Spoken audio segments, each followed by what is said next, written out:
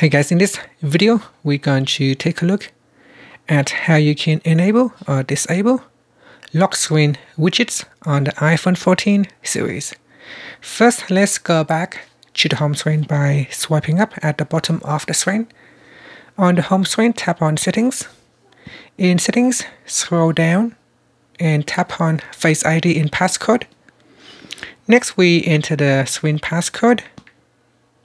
Then we go down and tap on lock screen widgets. In here you can turn on or turn off widgets to be displayed on the lock screen. So now if I switch it off, you can see on my lock screen here, if I swipe across, I cannot access the widget. If I tap on it, it will ask me to put in the passcode.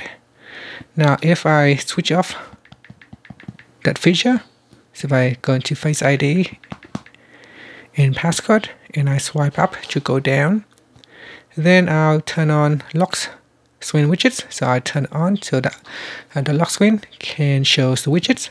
Now if I go back to my lock screen here, you can see if I swipe across, now I can view my widgets. And that's it. Thank you for watching this video.